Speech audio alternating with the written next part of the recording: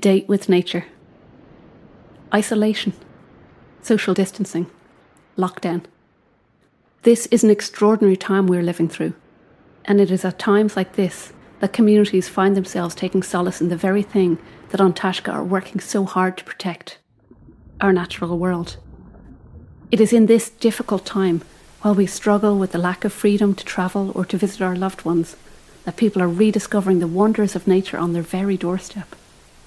I'm lucky enough to have a whole host of birds just outside my window, and to have seen the swallows return in that miraculous way that they do every year after 4 weeks and 10,000 kilometres on the wing. It is a feat beyond comprehension, and something that never fails to lift my heart. Even in lockdown, our imaginations can stretch far beyond 5 kilometres.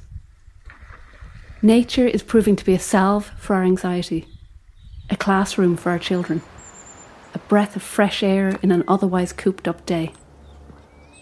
It is these everyday things that we in An Taisce are fighting for. These everyday birds, flowers and insects that we have learned to call our own.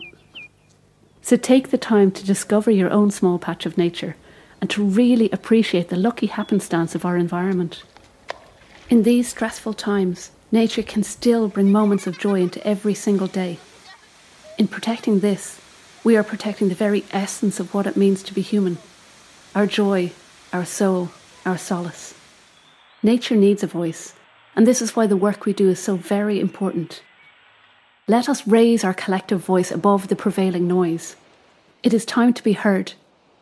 It is time to reclaim the things that bring us simple joy in a world of cluttered excess. Politics and capitalism can wait. I have a date with nature.